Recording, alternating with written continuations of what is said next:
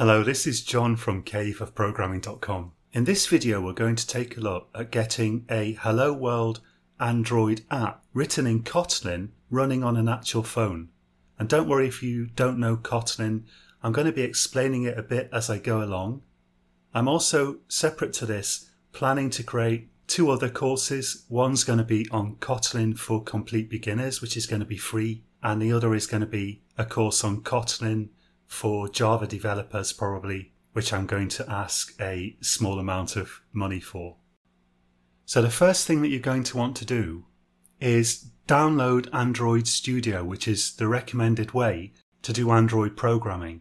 So if you just search for Android Studio, you can find a link to the website there, or go directly to developer.android.com. Then we need to click the download link and agree to the terms and conditions, and then we can go ahead and download it and install it. So of course the installation procedure looks a bit different on Windows than on Mac. I'm using a Mac, but it's going to be pretty similar with Windows. It's a straightforward installation. So let's install this. On the Mac you install programs just by dragging them into the applications folder, so I'm going to do that. Then we can start up Android Studio. I'm going to be bad and not send any usage statistics to Google. When it starts up, let's just click Next on the welcome screen, accept the standard options, and click Next again. Got to accept the user agreement, click Finish. Then it's going to download stuff for a while, and this might take quite a while, so you have to be patient. So for me, that only took a minute or so, but it could be longer if you've got a slow internet connection. Once that's downloaded, you can click Finish and then click New Project to create a new project. Now Android Studio is finally installed. And in Android in general, the activity takes place in what we call activities. So one particular screen within a program could be its own self-contained activity, for example. So to get started, I'm going to select Empty Activity, which is the default anyway. And that just puts a little bit of text on the screen on your phone. Then I'm going to click Next, and on this screen I'm going to accept all the defaults. Notice by default it's going to create a Kotlin project, and that's what I want in this case. Also, you can see that the SDK version of Android, the software development kit of Android, is set by default to 24. And that's what I actually want. It tells me that my app will run on 97% of devices. If you select something really recent, even more recent, you're limiting the number of devices that your app can potentially run on. 97% I think is pretty good. So let's click Finish. And now we're going to have to wait a bit while it's unzipping some stuff. Click Finish on this screen. And now we have to wait more, and this might potentially be quite a long wait, because this is the first time that I've created a project in this Android Studio. So this might take a while to complete. You can see in the taskbar at the bottom, it says Gradle Building. And what we want to do is wait until there are no signs that anything is still happening. So we want to wait until everything's settled down and it looks like it's finished doing whatever it's doing. So actually on my computer that took about 12 minutes, but of course it could take longer. It just depends on your computer. The key to it is patience. Now we can click the little Run button, sort of thing that looks like a green play button, right at the top of the integrated development environment, the IDE. So we'll click that Run button, and then again we'll wait. And you can see it's now starting up a emulator. The actual emulator it's starting is this medium phone emulator that you can see in the kind of top toolbar or status bar there. Now the booting up of this emulator, that might also take a while, because what this has got to do is it's got to basically boot up an Android system on your computer, and especially if you've got a bit of an old computer, which I do have, this could really take some time. Now you can see that after 5 minutes it will say error running your emulator within 5 minutes. That's not necessarily anything to worry about. I would let this go for quite a long time and see if it does eventually boot up. So for me, that basically took an hour to boot up and I still can't see my program. I keep getting this system UI isn't responding message, and what I eventually figured out was that the best thing to do with that is apparently click close app. I don't know exactly what it's referring to, but we just need to make this message go away. You can try also waiting longer if you want. I find that after clicking it, the screen went black for a bit and then finally it ran my program. If you do run into some serious errors and it just doesn't work even after like an hour or two, there is a troubleshooting page that you can find by a quick internet search on the developer Android site.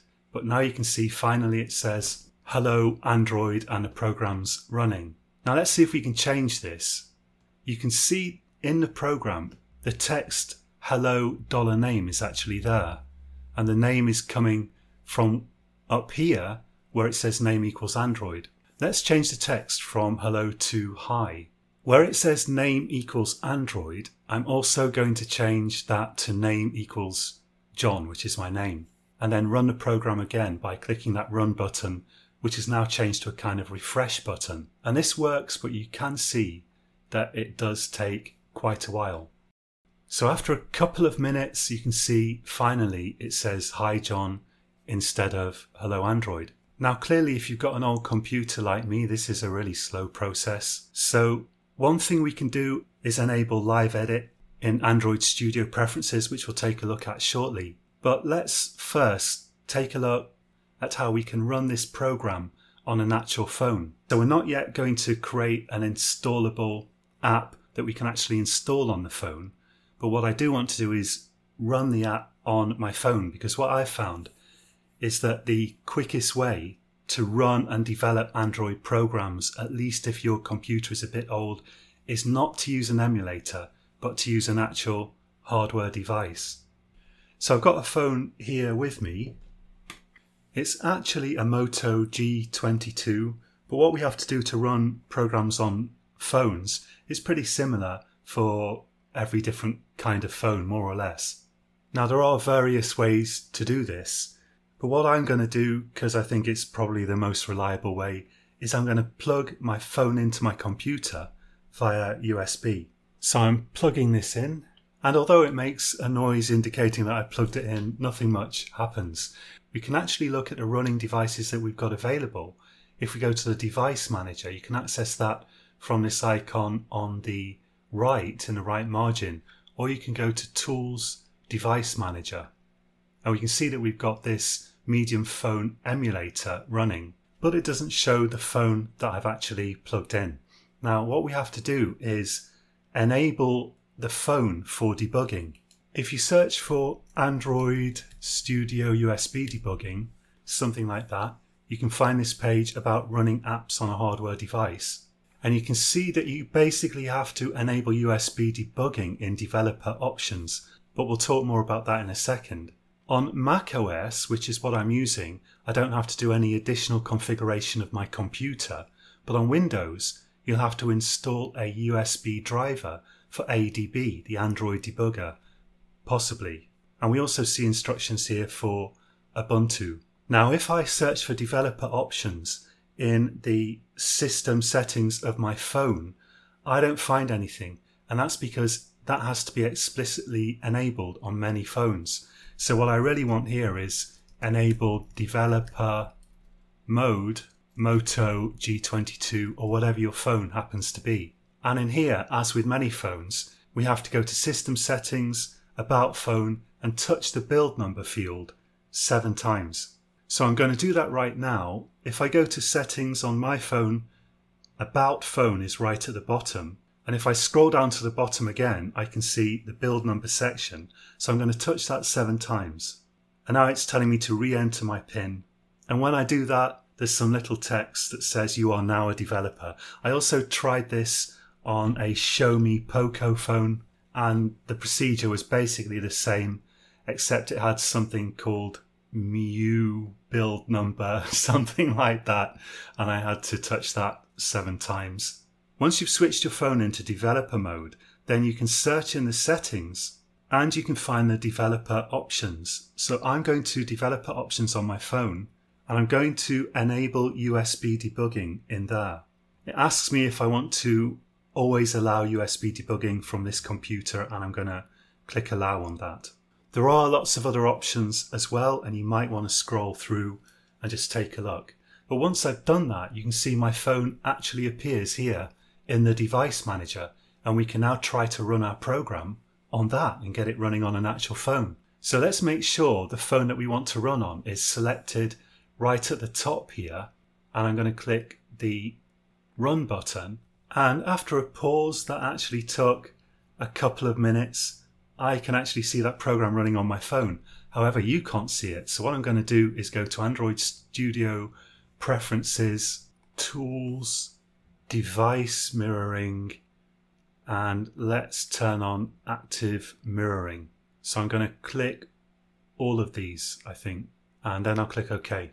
So I'm going to try unplugging and plugging this phone in again, because that might help.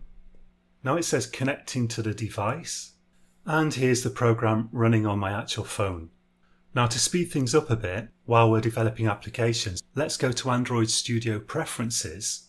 I'm going to go to Editor, and here we've got Live Editing, Live Edit.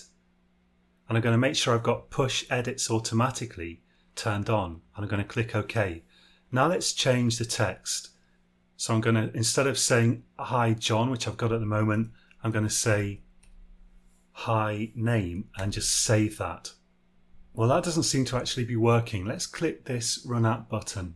Okay, it reran the program in just a matter of seconds, but it would be nice to get that live edit working. And I'm going to try changing this back to hello. And this time it did work, and it was virtually instant. There was a little bit of a delay, but not too much. Let's go back to hi again. Save it, and it's instant. Okay, so this is the fastest way to develop Android programs that I've been able to find. Connect an actual device, turn on live edit, and then the changes to your code appear more or less straight away, if it works anyway, in this screen here. You can also zoom in a bit if you want. So that's it for this video, and until next time, happy coding.